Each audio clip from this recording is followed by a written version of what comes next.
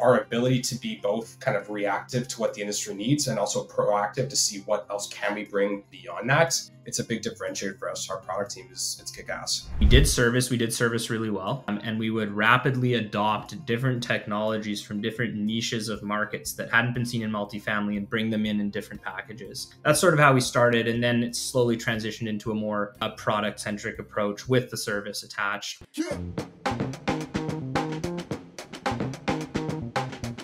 Okay, welcome to the Digible Dudes podcast. I'm David. I'm Reed. Today we have Gryd, Gryd, on the podcast. Yeah, what'd you think? I was intrigued, I guess, when I heard, because often when we talk to businesses that have kind of service and tech, there's a clear connection. And this one stumped me for a second, and so it was fun digging into that. I'm not spoiling anything by saying they have this kind of parking app, as they said, Airbnb for parking and multifamily. I'm just trying to keep it super simple. And then they have their digital assets, where they offer this 3D kind of immersive media assets, for mostly lease ups, new construction, renos, things like that. And so just trying to reconcile that up front, was challenging. But then as we talked through it, it was just kind of fun hearing how they got there. And that's where we started to see some, I guess, commonalities with what we've done with Fiona, and that's always fun. Yeah, I didn't want to hit, I mean, we spent quite a bit of time like talking about either maybe 40/60 or something like that. But in my head, I was thinking more around the business model, right? Because they have the digital asset thing, which tends to be a large upfront commit. And then, as they said, you may have some tack on like hosting or whatever, but they're trying to be really competitive there on price. And so then to me, we did not talk about this, but I'm just going to make a leap here and think that the parking aspect is more related to, hey, we can get some recurring revenue. It is a problem that we saw that needs to be solved. Not a lot of folks are solving it. And yet it could also add some recurring revenue, because he did mention several times, Josh, that they had gone into it to get some ancillary revenue. So when he said that, it's like, okay, that's how I made the leap to say, great, ancillary recurring revenue. And it is something that we've heard more and more in recent years that is an issue. I mean, we've always heard it's an issue. Even back, Elaine Woods had told us how big of an issue parking was, but that was more about spots being taken. And it sounds like they've found a lot of areas where their available parking can be a nice revenue driver and can be really additive to the property. So it's funny because I'm sure a lot of these folks, even our friend Todd Kettler, whatever, anyone home, like went over and is doing a parking thing now. So it's like, it does seem like it's another thing that needs to be solved. Yeah. I wonder if 3-5 years from now that it's still one company, because this in itself, this business unit, as they were saying, could take it into more adjacent business units. Oh, sure. That I'll say continue to get it further away from their roots versus closer, Yeah. But it could go the other way. I mean, who knows a lot of it depends on, how they're approaching product development.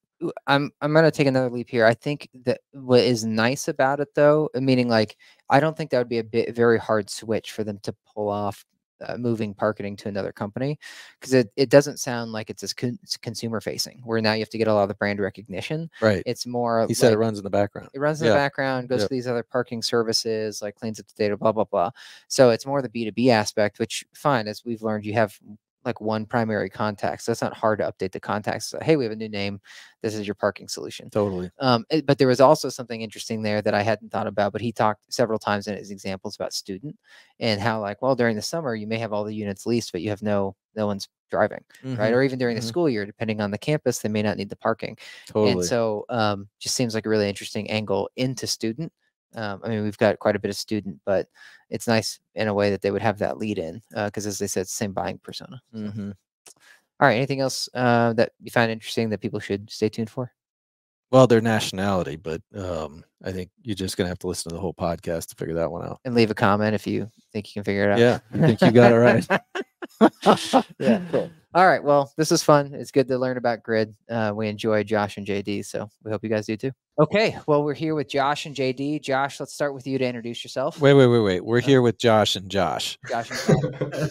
Thank you. One of them has accepted JD, and apparently lost a competition with their intern, who is another Josh, on who's the best Josh or most popular. I don't know if you need to expand on that story, but I just want to make sure we were clear up front. We got Yeah, there's no room for any additional Joshes.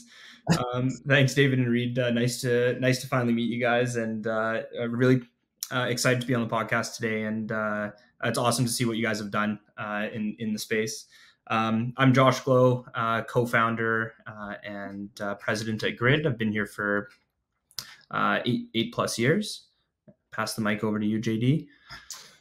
Thank you. Yeah, JD, I go by JD in the office, Josh in real life. Day one of joining Gryd, Josh Glow basically sat me down and goes, look, you're not Josh anymore. So get used to it. It was a power move by him, and I've respected it ever since.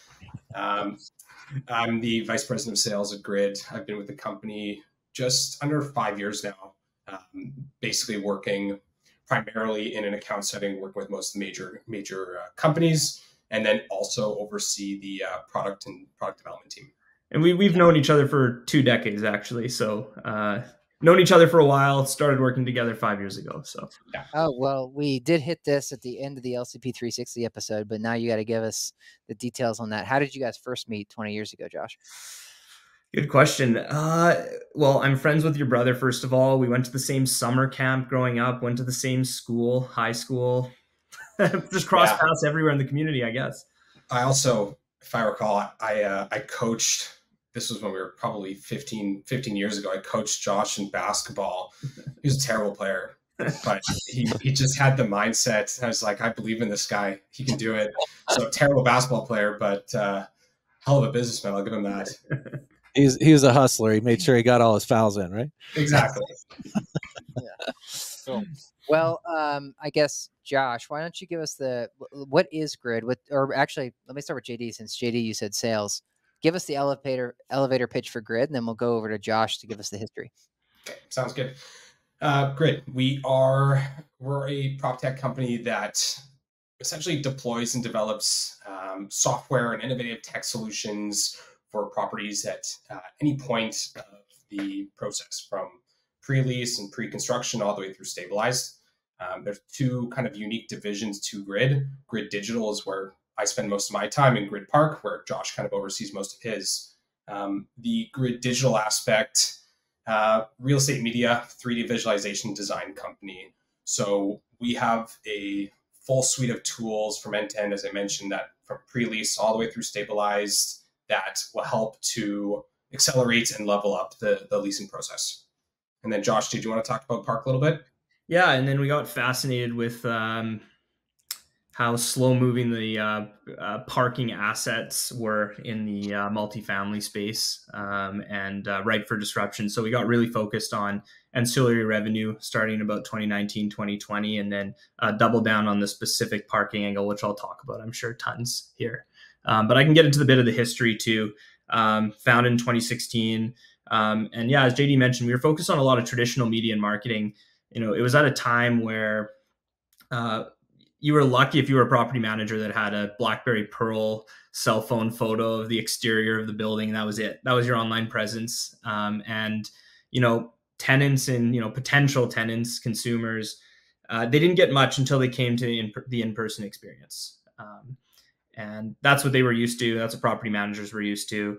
And so, at the time, we're doing a ton of traditional media, and then starting to bring 3D immersive media, and virtual staging, and then some additional assets to just really amplify the experience and drive more users. But also at a time where now consumers are expecting more to convert themselves for conversion into the door. So that's where we really got started, and then started adding a startup within the company that's quite different than Gryd Digital. But yeah, we're super pumped about it. So were you in the property management space before, Josh? Like, how did you even know this was an issue and then decide, I want to take on digital assets? Yeah, great question. Yeah, before Gryd, I had a few small companies here and there. And I also did an internship in property management. At that time, I really fell in love with the space. And the main reason why was because I wanted to find ways to improve the space through innovation. Like I saw that, not all, but some property managers are dinosaurs, just massive beasts, lots of capital, but weren't adopting technology at the rate of a lot of the other sort of sectors around. And so I became really obsessed with the space, and I wanted to be around it, not necessarily in it doing day-to-day property management, but I wanted to find ways to make property management more efficient. Got it. And at the time, who would you have seen as like I guess the core competition? And then how has that changed now? Like who would you now say, I'm sure others have popped up at this point. Yeah, it's been interesting for sure. So, well, when we started off, there wasn't much competition at all. There was a few different providers offering different cameras and 3D technologies, and obviously Matterport was one of the biggest players to emerge. Fast forwarding to closer to today, it's the competition curve has completely changed, where many companies and many individuals just own Matterport cameras on the side, and so because we were narrowly focused at this sort of enterprise level, commercial, retail, multifamily, residential space, while the majority of the industry seemed to be moving towards purpose-built for sales, like residential sales, working with real estate agents and working in that space. So yeah, it's been interesting to watch the landscape and watch some of these acquisitions that happened in the last couple of weeks, which I'm sure we'll chat about. Yeah. Well, I do eventually want to get to parking, but I also wanted to get to what you just brought up. So first of all, how then did you differentiate yourselves? Because Reed and I got into the space probably 2015 was our first exposure, and we didn't start Digible until 2017. And I, at the time, was then familiar with Matterport and LCP 360 because they had worked with Graystar, and that was one of our clients in the early days.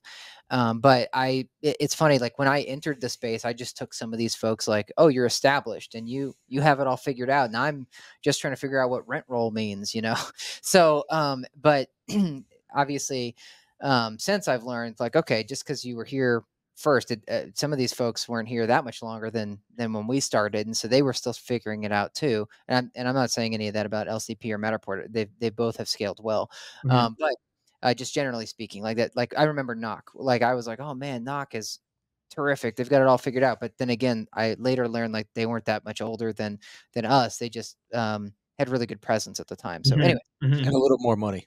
they had more money for sure. Yeah.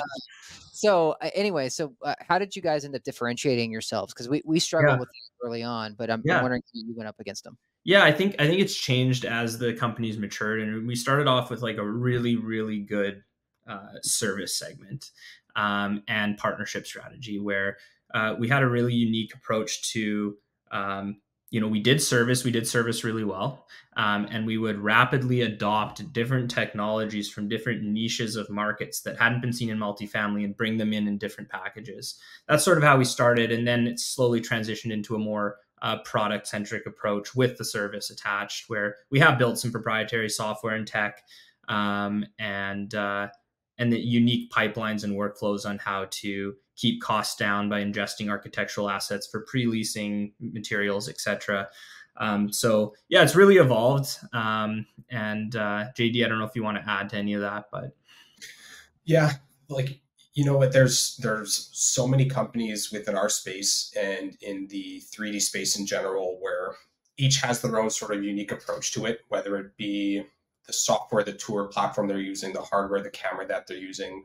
For us, where we really try to make an impact, and our position in the market is, we still see ourselves, even though we've grown from 5 to 30 plus in 4 or 5 years that I've been here, we pride ourselves on the white glove service. With Matterport, you have a problem, you're just going to issue a service ticket, you're just another number. For us, every single client knows their project manager, knows their design manager, knows their account lead by name. We're accessible by phone, by email, by text at any point of the day. And that's something that I think we'll never lose. It's kind of gotten us to where we are. And then from a product standpoint, we've always looked at, as Josh mentioned, bringing in tech from outside of our space and how can we adapt that to the multifamily space. And we've hit some home runs, and we've also had some pretty big flops. So I would say, and we'll kind of get into that in a little bit, I'm sure, but our ability to be both kind of reactive to what the industry needs and also proactive to see what else can we bring beyond that. It's a big differentiator for us. Our product team it's kick-ass. Reed, I see like 3 different angles I want to take, but figure I can toss it to you first and see. There's a if you choose decent one of them. chance that one of these will overlap, but Yeah, yeah. perhaps not. I'm still curious about the parking, and how that Yeah. came to be, and as you mentioned, some misses and some areas you've connected on the product Yeah. development. How you guys are approaching that? We've learned up quite a bit, I'll say, just in the last couple of years about what it means to be a product company and have a product model, which I appreciate, instead of hearing the common frameworks, just more of a model to, and this is the Kagan, if you guys know Marty Kagan, but work within that kind of those kinds of processes. And it leads you into all sorts of different interesting possibilities, right? And that's one of the hardest things for entrepreneurs and those that are starting to find success on the service side, as they try to make that transition to perhaps more tech, more product led, how they really keep their focus. And I would love for you to connect, through this, like me teeing you up, but how you got to parking.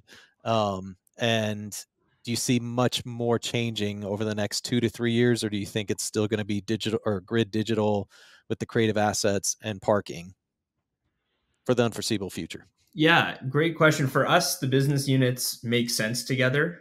It's the same customer. It's often pretty closely the same department. Whether marketing and operations, they're sometimes closely tied or can report into each other. Yeah, it was a big transition. We're doubling down on a whole different area of the market that is relatively unexplored, and is completely different from the marketing world. So it was a big bet. Yeah, I guess I'll talk a bit about what we were excited about was how can we create a product for the first time, not for the first time, but a rare product that adds value and adds revenue, like directly to the bottom line of a real estate portfolio. To make the sell so easy, like, hey, if we add this here, you will, add, 60% of free cash flow to your bottom line after, all said and done. Parking is a huge portion of a portfolio of a lot of these multifamily assets. And we'll just talk about multifamily for now. And we found through a lot of market research that it's not managed well, and that they have sort of 2 options right now. They can go the route of handing over the keys to a large parking conglomerate or parking operator, and they lose control of their tenant user experience, the lot, and they kind of relinquish control of everything and just get a flat check at the end of the month. Versus manage it on their own, but they don't have the tools at scale to do that properly. And so a lot of these other software solutions are very focused on the units, when parking spots are usually just like a side accessory to the lease, and they're not treated like individual assets that they are in our eyes. And so you'll look at these multi-billion-dollar portfolios, and they're managing parking with spreadsheets or hand-drawn maps at the individual site-by-site level. And then double clicking on that, visitor parking assets specifically are off limits overnight because it's easier just to send a tow truck and say no cars allowed. Terrible tenant experience. And so there's a lot of inefficiencies and extra labor associated to the mismanagement of parking.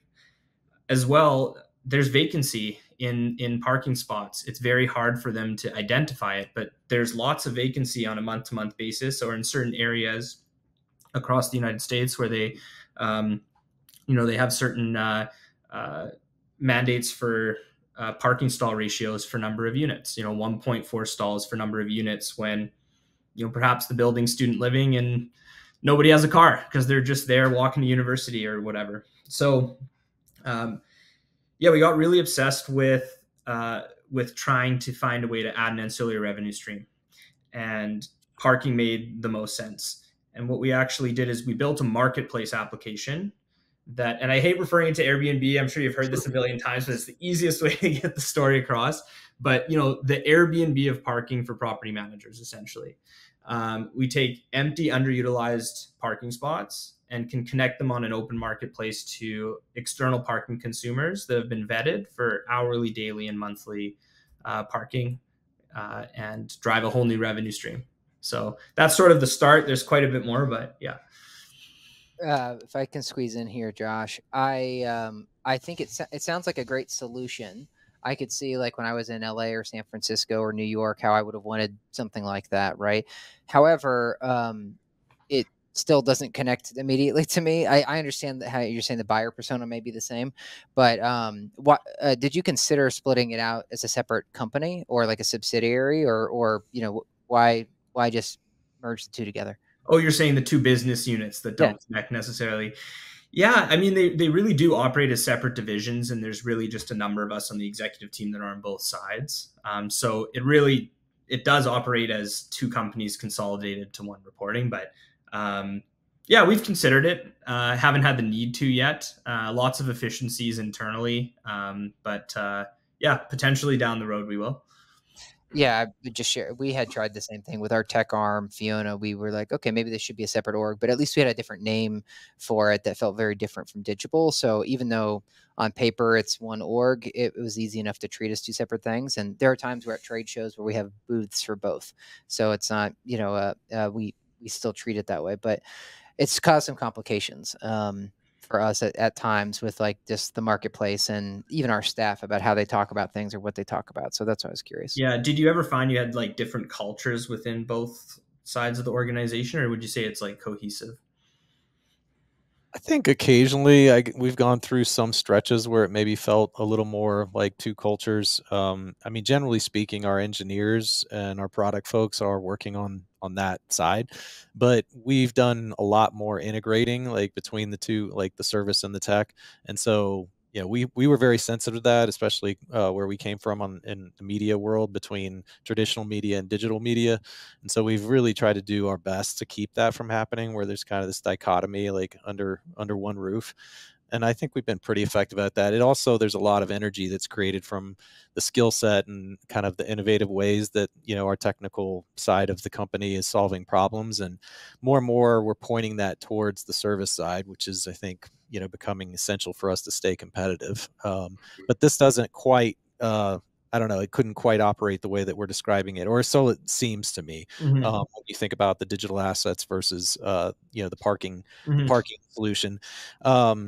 But I want to move on, but I am going to ask about cost model. So is this like auction based? I haven't gotten enough time like on the website, but when you mentioned the Airbnb, that's not exactly how it's approached, with their cost model, Yeah. but to me, it's supply and demand if you're building up a marketplace. So could you talk to us a little bit more about how pricing works?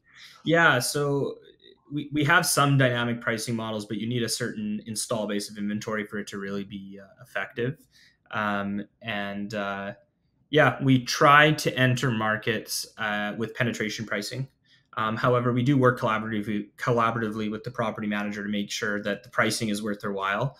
And so usually that means 20 to 25% below market averages in the area. And then we're attracting that consumer that's willing to go a little bit of the extra mile to, park on the back of this building, or, download an application, pre-register their spot 3 weeks in advance, up to 3 weeks in advance, and use technology to go in and out of gates and garages from our application. So it takes a bit of an innovative user.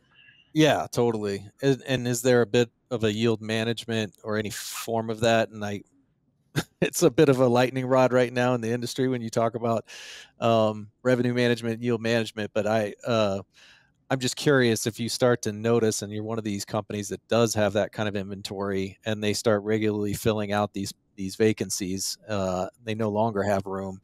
Why wouldn't you want to raise rates, right? Yeah, no, for sure. And at the end of the day, like, the property manager and their tenants have to come first before bringing anybody external in. So, Sure. Always ensuring that our database is synced up with their Yardi feed, for example, and we have some other integrations as well. And so we're always trying to make sure that we're 2 steps ahead of where the inventory is and making some predictions, and then leaving some room for margin of error as well. So you never want to fill your spots to 100% because there's going to be an issue, a customer service call or something.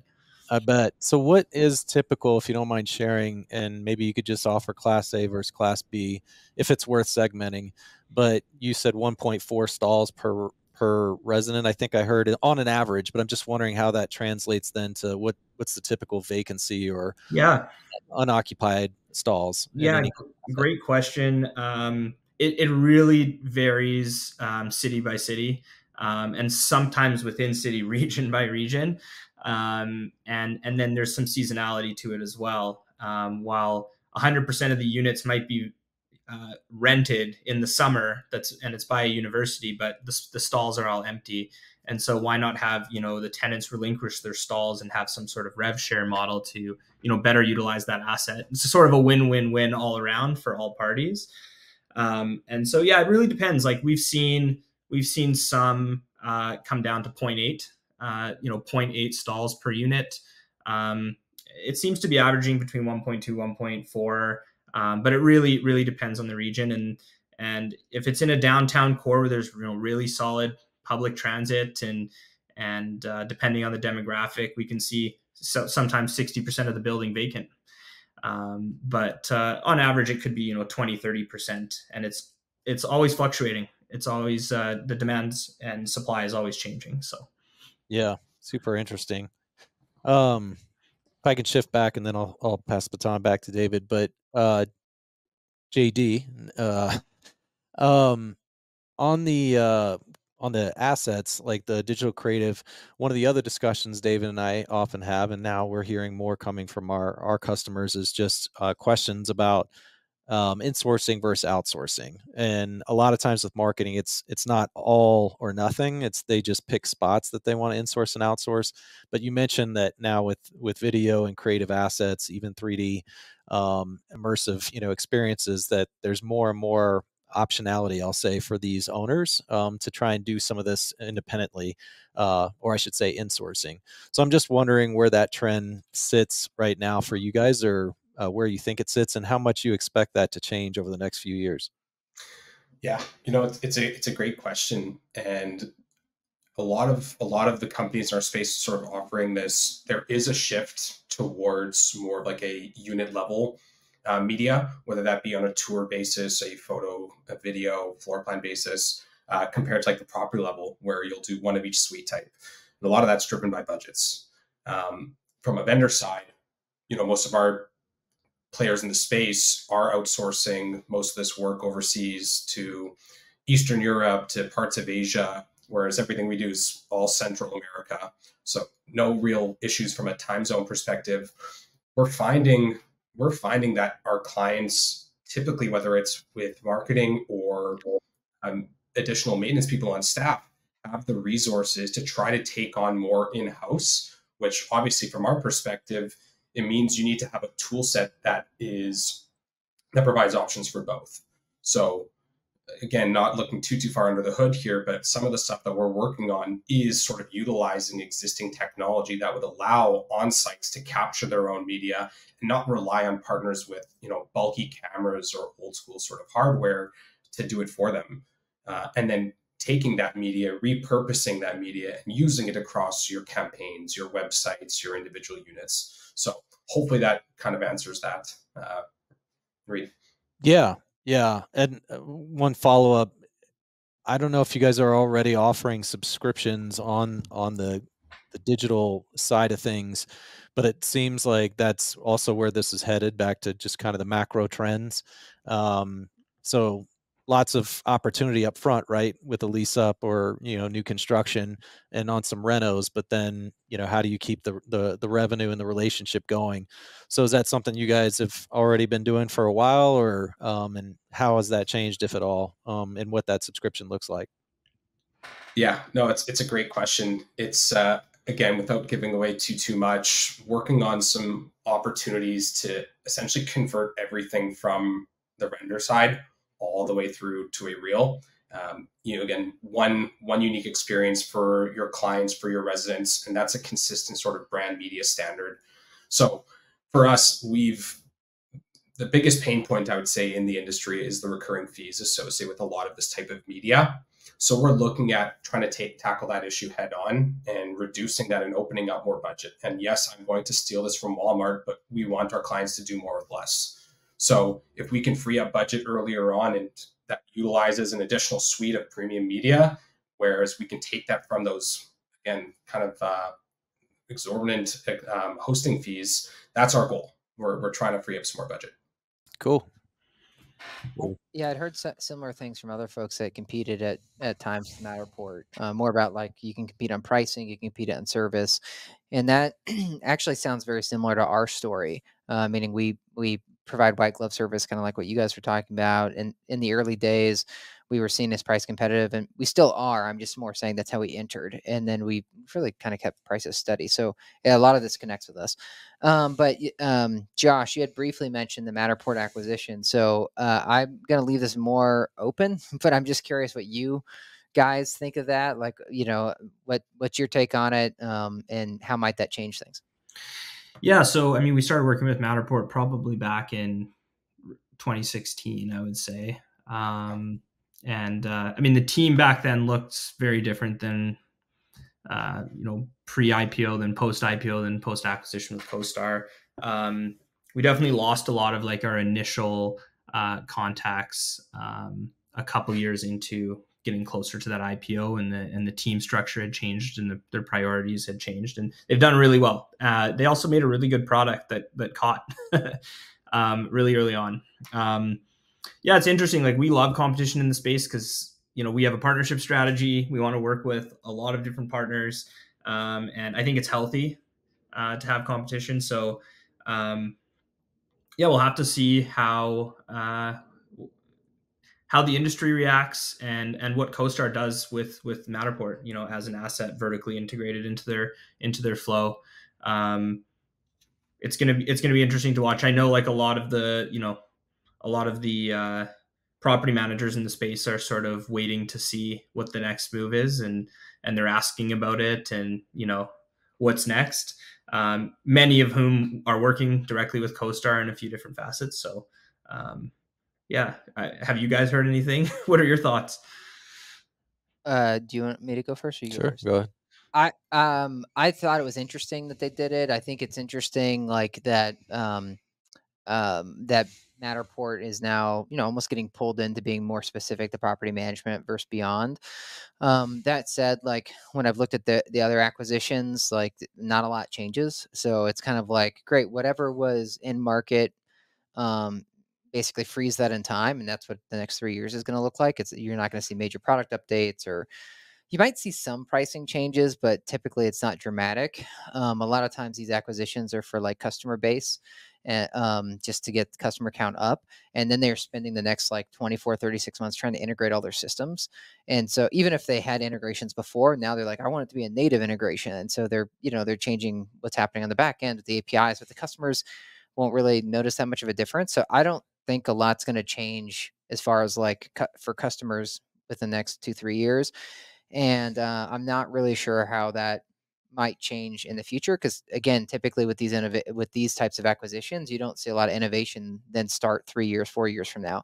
A lot of times it's like, great, what's the next acquisition we're going to make? So it's not that you buy a product and try to evolve it. You buy a product because it's got a half-life on it, and then you kind of like, milk that half-life.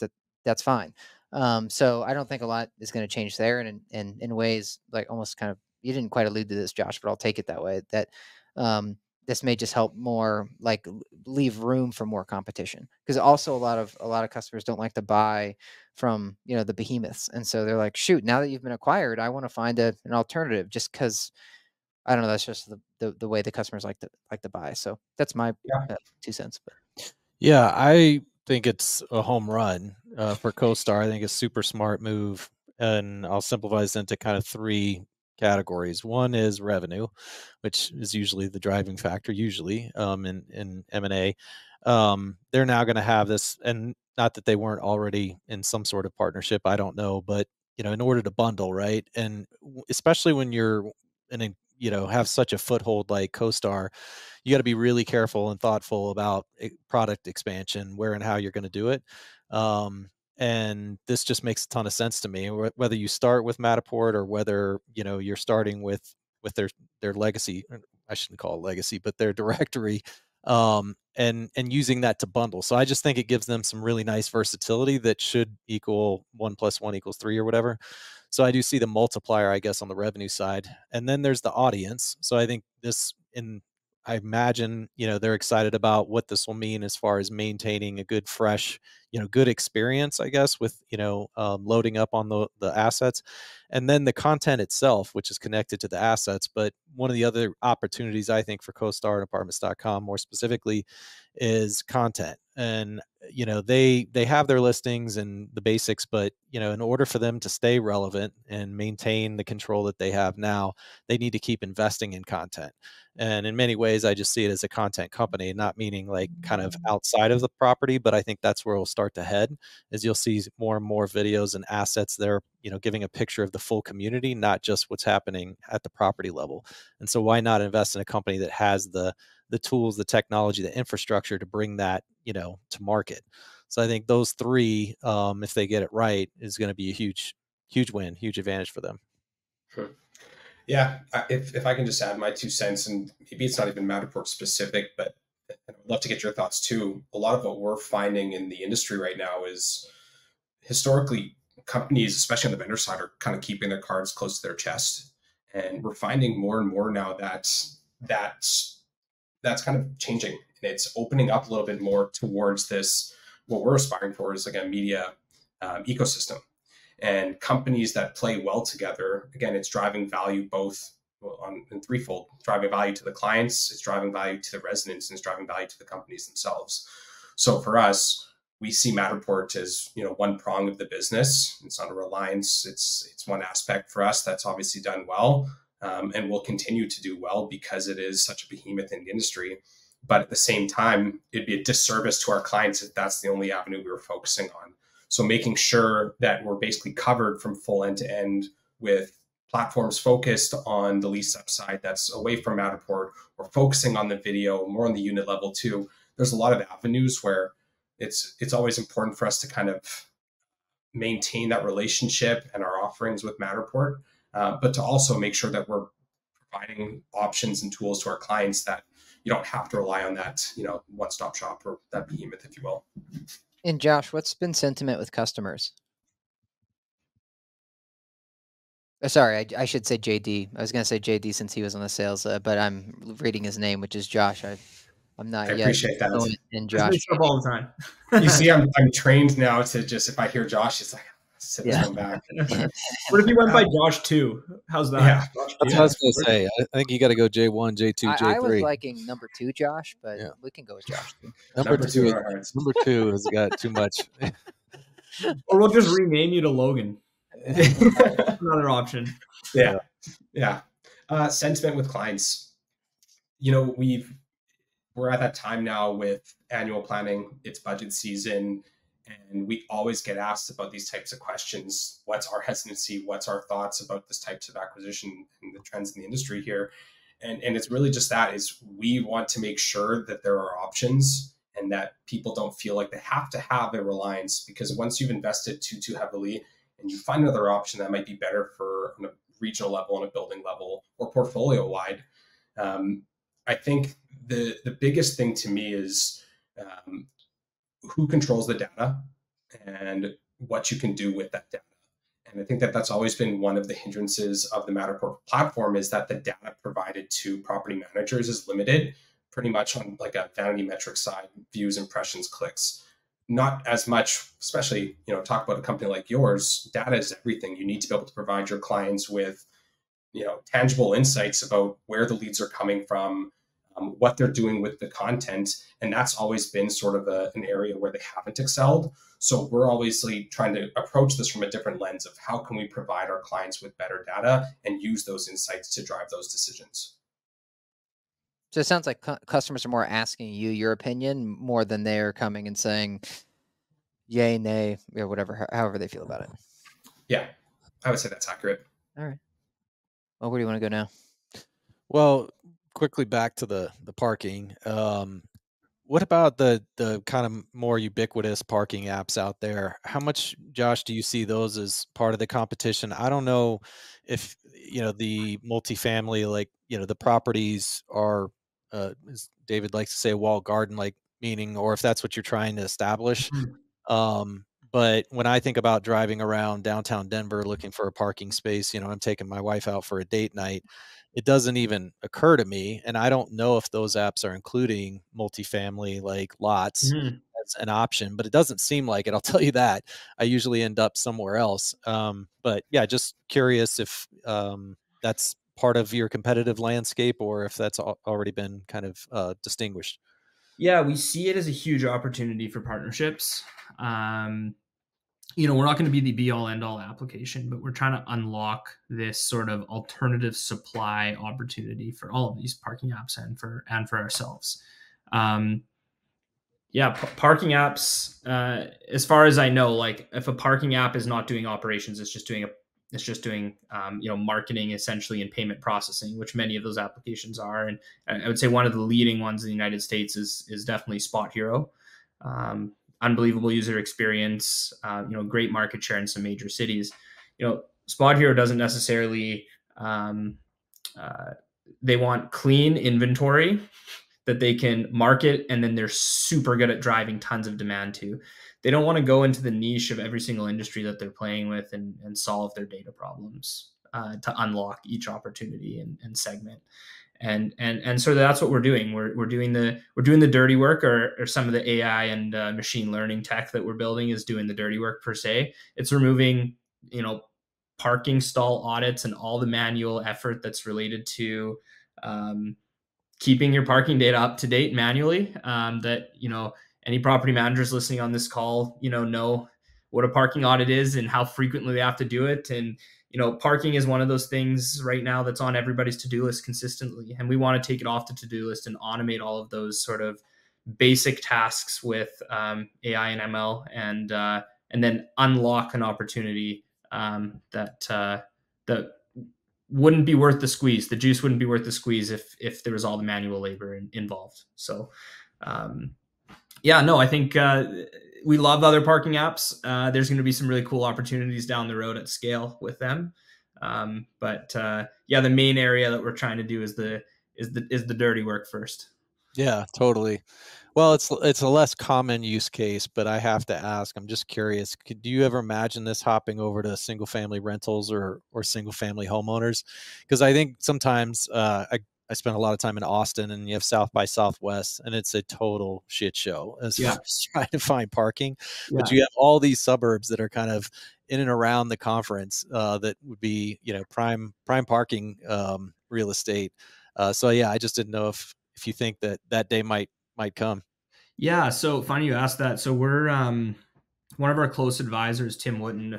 He was the co-founder or founder actually of Rover, which got acquired by Spot Hero. And they built a peer-to-peer parking app. And so it was pure like driveways, off street, on off street parking, and an application.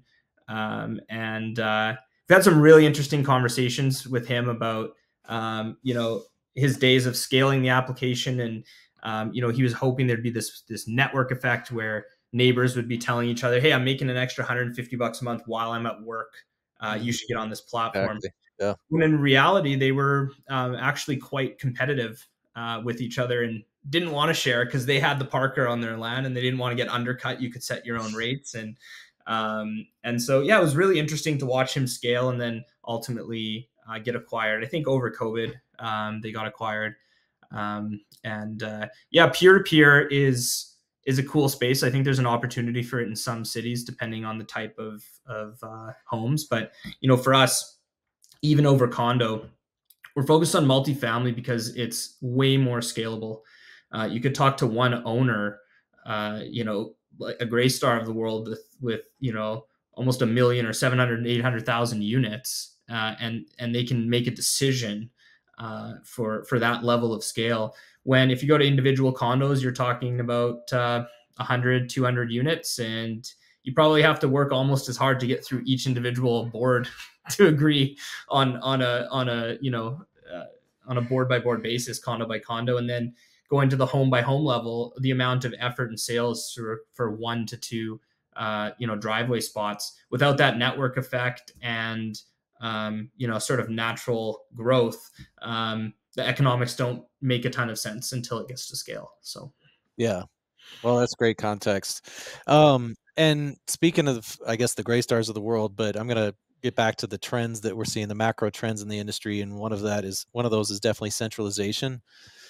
And so I'm just wondering how much I guess the experience, the app itself lends to that, or if that's kind of in development, in the works. So you can't go to a conference these days and not hear about centralization. And obviously we know how third party and the ownership works within this industry. And in some cases, I think it makes it really easy to line up with that big trend. But in some cases, depending on your product, it actually can be an impediment. So how do you guys think about centralization and what you're building, how well that pairs up?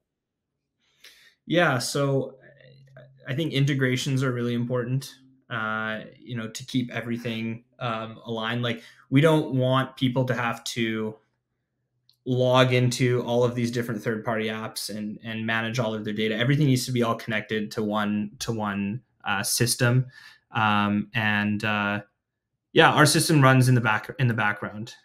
You log in if there's an enforcement issue or something that you need to be notified about, or to look at how much money you're making. Other than that, we're just doing data parsing and cleaning your data, which we can write back to whatever centralized system that you're using, or provide it in spreadsheet form.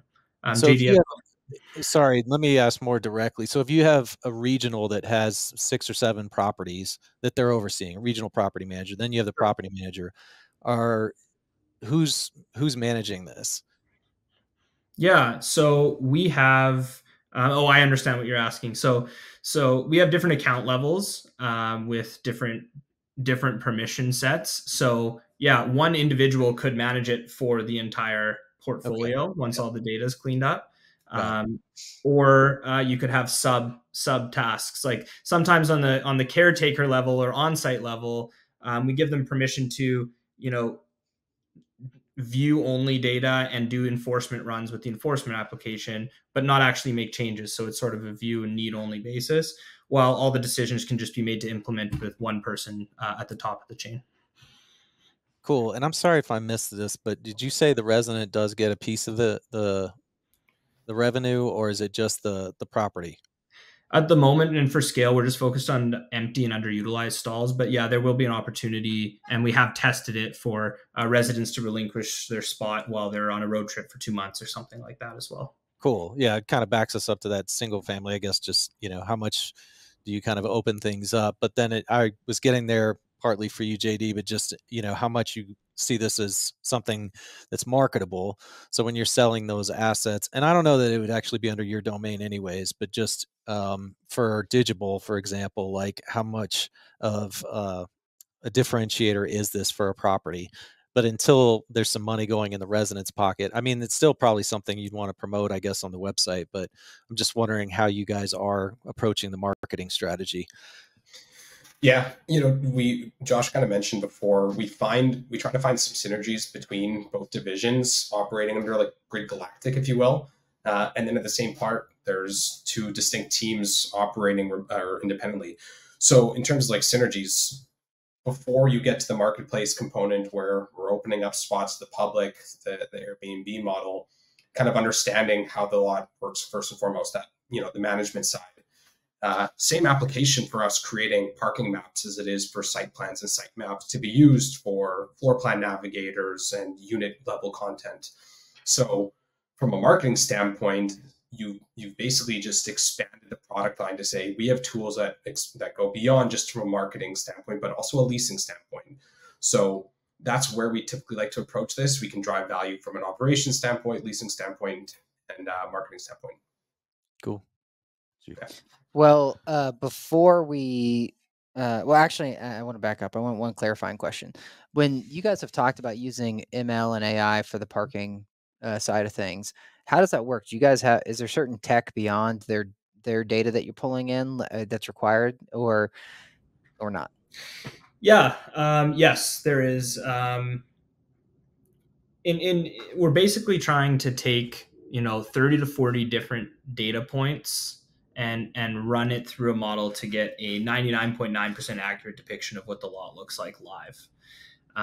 Whether we're pulling data from live hardware such as license plate recognition like LPR scanners, or some AI tools to count how many stalls are in a lot to line up with our enforcement data, or even just manual inputs from whether it's the property manager, leasing staff, enforcement data. So we're pulling from every angle and doing essentially, you can think of it as what a property manager would do if they had time to manage their parking at this level, but just doing it all at once in every, rapidly every single day, essentially. Yeah, taking lots of it's a lot of basic information. It's really not complicated. It's just if it takes a human so long to do all the data parsing on their own manually that it's not worth the squeeze at all. It's not worth it, and that's why it's just always on the to-do list on almost every property manager's list. Got it. So you guys aren't like requiring or sending certain hardware. You're kind of using what they have already, but there's enough sort of like signals that when you combine them, you can get a really informative model. Yeah, exactly. Interesting. Yeah, that would be helpful from a scale perspective. So cool. Well, before we started, Reed sort of I don't know, let you guys know that we often towards the end like to ask about hot takes. So if you guys aren't familiar, but hot take is just where you might be contrarian in the way you think, or other people think you're crazy for thinking what you're thinking. So, but wanted to see what you guys have, like what hot takes come to mind. So, I don't know who wants to go first here. I got one or two here that I can start with. Okay, cool. To me, I think the landscape will change pretty significantly from a lead gen standpoint and also a capture standpoint. So starting on the capture side, I think we're already seeing the shift away from bulky hardware, those big 3D cameras that you're seeing being used. I think we're now getting to a place where hardware like our cell phones is going to be enough to capture everything that you need all at the same time, whether it be photos, tours, video, etc. Thus kind of eliminating the need for external parties to do almost the capture. And then on the lead gen side, I think everything that we're seeing points towards social media being the biggest driver of quality leads away from ILS listings. I really think that the content that we're being seen is enough to drive and to warrant more of a budget going forward for a full lease up. Both good ones. Reed, either of those two do you want to dive into? I was going to take the second one, but you want to take? Well, we had a guest on, God, what was her name? Bethany or Brittany? I don't know. It was a few months ago with student housing. And it wasn't a surprise to me to hear her say something similar, just as far as the lead gen and social, like kind of overtaking the ILSs. And that's been more that I guess that trend, if you will, has been forming for several years in that subset of rental.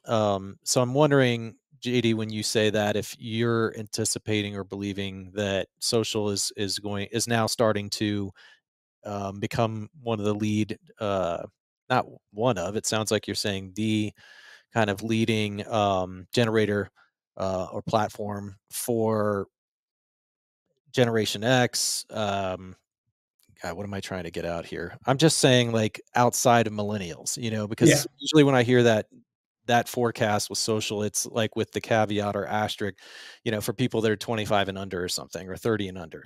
So are you suggesting that you think within the next few years that will become the predominant lead generation platform across the board?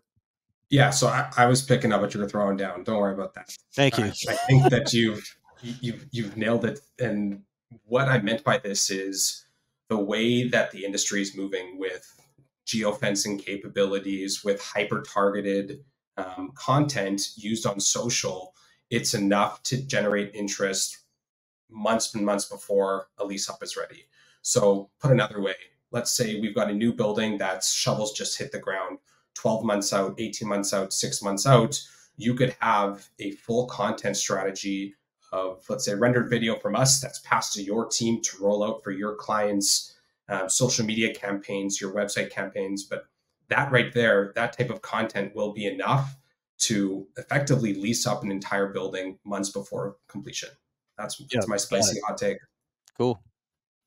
Did you want to unpack Well, that a little further too, or the first one, I guess, like since we on the did hardware? one, yeah, the hardware. Why is it not there today, Josh? Like I kind of thought the hardware was there. It was just more about workflow and people adopting it. But is that true, or is there something else that just we need to get over the hump on? I think it follows, like the product adoption necessarily follows like the marketing 101 of that bell curve, and nobody wants to really be that first mover. And until we've found someone who's going to bring this on and really roll this out, everyone wants to be the second person to bring on new tech, not the first. So we're testing out a couple of different platforms here that'll make this a one-stop shop. And again, don't want to get into too much details now, but the technology within our phones, LiDAR, for example, it is amazing. And I believe that's the future. Okay. Subtle flex though, because that means you have to have an iPhone, right? I actually believe it was, yeah, I think Android rolled it out first. So, yeah. Oh, really? Yeah. This just in, Gryd has inked a deal with Apple. Yeah. But we just can't support green text messages here. We're Team Blue. So, oh, got it. All right, Josh. Well, what about you? What hot takes do you have? Yeah, well, I'm sort of between two. Like, one of our like earlier investments and products that we rolled out was sort of a VR search platform. Another company emerged out of New York. I'm not sure what they're up to now. I haven't followed them, but we launched it and it didn't pick up as we had planned. I think we were extremely early on the VR trend. There you go. That's our old logo. The 1.0s and the 2.0s. So I'm still trying to think. Like I had the fortune of trying Apple Vision Pro 2 weeks ago. And I'm trying to decipher if it's like one of those cool things you buy to show your friends, or is somebody actually going to use this like on a day-to-day, every single basis. And after trying it, I thought it was super cool and I would like play around in it, but I wouldn't work in it for 8 hours. That being said, we were at a Google event in Vegas earlier this year. I met a founder out of Silicon Valley that works in it 9 to 5 every single day. Uses 2 monitors in there, and like he does his coding in the Apple Vision Pro. So yeah, if we have to make like a big bet, I don't know if VR is going to pick up in the way that the industry wants it to pick up in right now.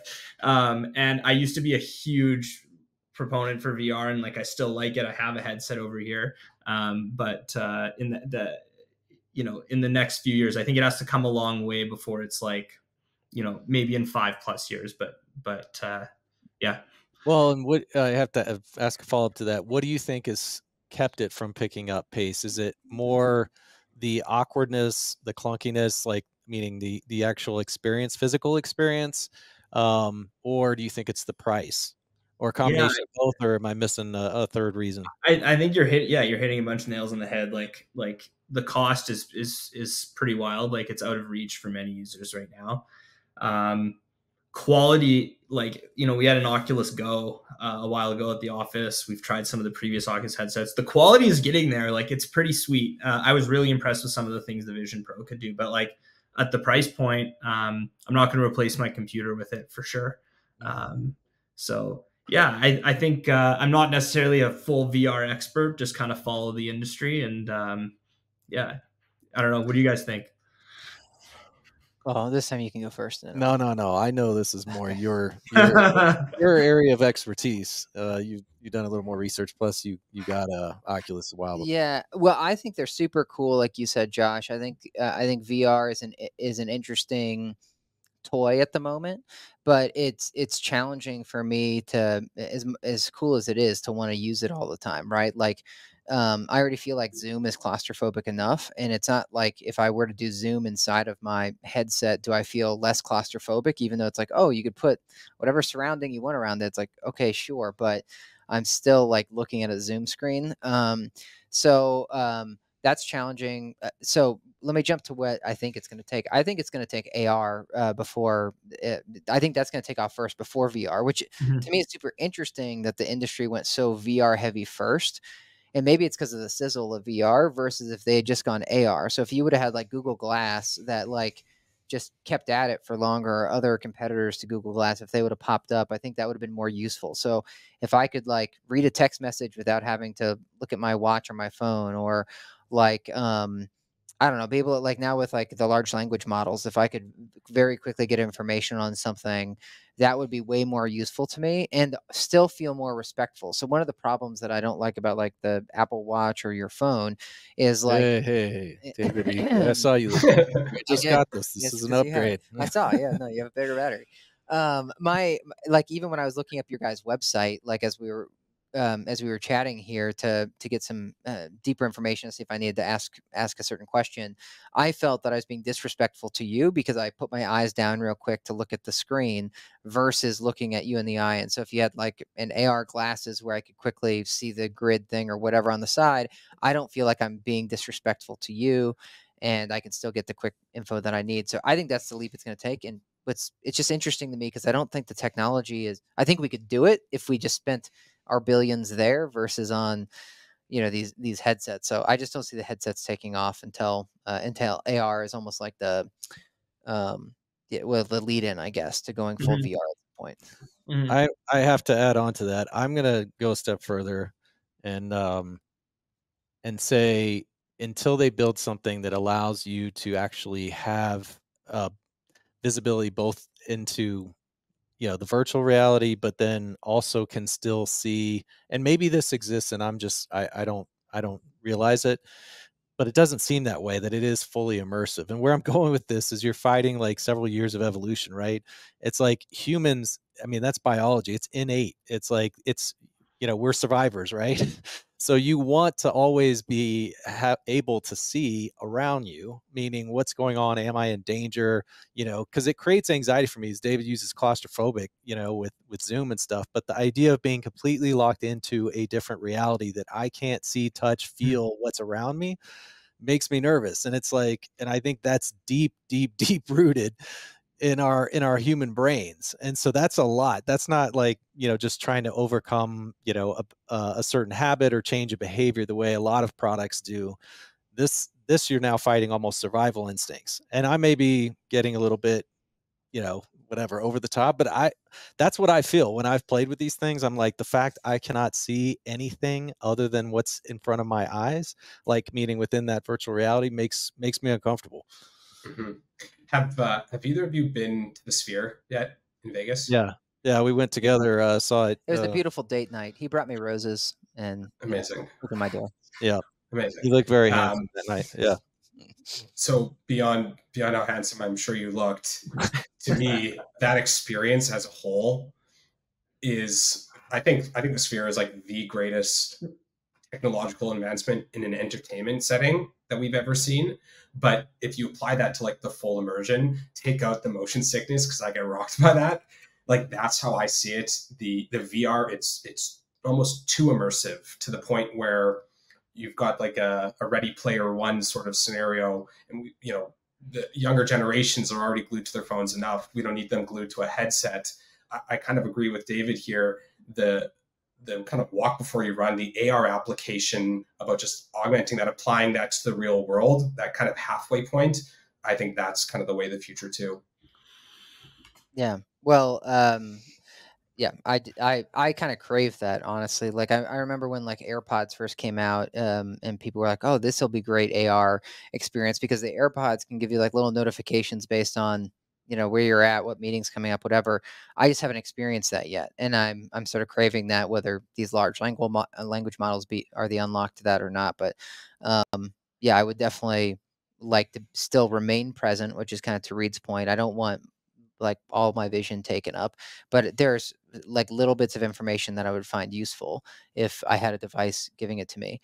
So Josh, I'm gonna guess you had said in the very beginning of our conversation that you had some fails and some successes. Would you say does VR touch on that thread? Is it one of those things that didn't go as well as you had hoped? For sure. Yeah. We were just, too early on the curve. I mean, the idea, back in 2017, 2018, we launched a website. And then along with the website was this like immersive apartment search platform, which essentially would um, allow you to put on a VR headset and navigate on a map in the city into different apartments and walk through them. And at the time, we were pushing our clients to and shooting them for free a lot of the time, but getting our clients to shoot their lobbies, amenity spaces, and then a few different unit types just to allow them to really walk through the entire building and qualify themselves before they actually come in person. The hardware that we were using wasn't there. We weren't going to go in and compete with Oculus for sure, although we should have. It was a profitable venture for them. And Is it? Go ahead. Sorry. no, but yeah, I still think about that and those times, and like I think that'd be really cool. But do I have a headset at home? Most people don't. And would I go in, download an application to do that, to use it once a year while searching for an apartment? If I flip apartments every year, which some don't. So yeah, that was an interesting learning experience for us. Probably our first flop, I would say. But we took it on the chin. Yeah, I mean, Reed and I have talked about this a lot. He's talked a lot about changing the way that apartment search happens. But Reed's been more stuck with voice, more than the VR aspect. So do you want to give him any of that background or what you think? Just a AI like apartment broker. So, and it makes the most sense to me if Amazon's ever going to get into this industry, because they've gotten obviously into quite a few now, that they would bring something like this to market where it would it would interview you just the way a broker would, right? Get all the information. Ideally, they also have the kiosk or the display, so that you still get some visual, and they would just start sharing different apartment, solutions for you, but super hyper custom, but really mostly driven by voice versus, something virtual or whatever. But that could be a nice add-on to it potentially. But it just seems strange to me that it doesn't exist. And what I've told David, is the experience. The reason it's so flawed still, in my opinion, is there's nothing agnostic. Like all these AI leasing agents are trying to pitch that property, not even it's starting to happen. And we've had some podcasts with some of these, some of the household names, if you will, with chatbots and multifamily, and they're starting to offer more like, I guess, PMC or sister property like functionality, because a lot of times when you hit one of those bots and it's like, no, we don't have any more studios available, it's like, well, I'm on to the next property. But if you really had a great experience, and again, think Alexa, or whatever, Google, they would say, don't worry, here's 2 or 3 others, that would make a lot of sense. So Yeah, I think, and Reed started talking about this before the large language models came out, so it seemed more far fetched because, the other agents are more like true false kind of based, and so the amount of like sort of layers you'd have to have is a lot to program. But now with the large language models, I could see this being like easier to pull off, and frankly, you could probably do it with them today in your own way. Just my experience trying to shop with them currently is they're still kind of lacking a bit, and sometimes they forget like, hey, we already talked about this. I already told you I wanted this thing. And now you're just conveniently forgetting that I wanted this thing. And as it gives me a sort of like search results. yeah. So I think it's getting closer, and I totally think it's going to end up happening. Yeah, my only thought on the chatbot is for a decision to me, like renting a new space, buying a car, buying a house. As soon as I have any sort of inkling that I'm connected to a bot, I'm typing agent, and I still need that human experience as much as possible. We've actually explored with the AI voiceover from a video standpoint, where historically we would hire voice actors to do all of our high quality videography. And now we're actually, based off of language models, able to recreate that just using, you can say, I want, Joe from Australia to do the voiceover now. And it's getting pretty much on par. So that's a pretty unique use case too. Yeah, totally. All right, cool. Well, before we let you guys out of here, is there anything that we missed that you want to make sure you get in? So we'll give you that, guys, the floor, and otherwise we'll move on. What do you think, Josh? No, I think it was a really good chat. Yeah, I appreciate the time and the invite. We'll come on anytime, and would Cool. love to meet in person one of these days as well. Well, you'll see us around. So if folks want to learn more about you and Gryd, what's the best way? How should we direct them? Well, so our site, gryd.com, that's Gryd with a Y, should point you to both directions, whatever you're interested in chatting. And Josh Donen and I are always happy to take one-on-one meetings and chat further. Yeah, we're especially happy to travel to hot locations for meetings whenever we need to. So we're more than happy to make that work for travel too. Should I take that literally? Like, you guys enjoy warmer climates, or do you just mean like really cool markets like Denver? First of all, Denver is one of the hottest up and coming markets. So we're more than happy to make our trek down to Denver, especially in the winter for ski season. But yeah, to be honest, a lot of us, we operate through LinkedIn as a great kind of medium to connect. Happy to grab coffee and chat virtually, in person, the whole spiel. Awesome. All right. Well, thanks you too. We appreciate you coming on, Josh and JD. Thank you.